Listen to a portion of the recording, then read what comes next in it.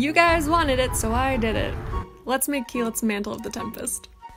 First to do, get your 2,000 leaves and organize them by color.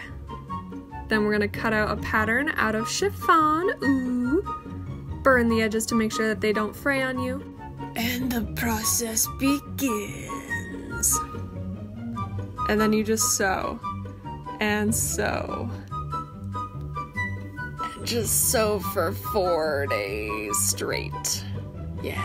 I'm kind of surprised I only had to replace the bobbin 3 times during this project.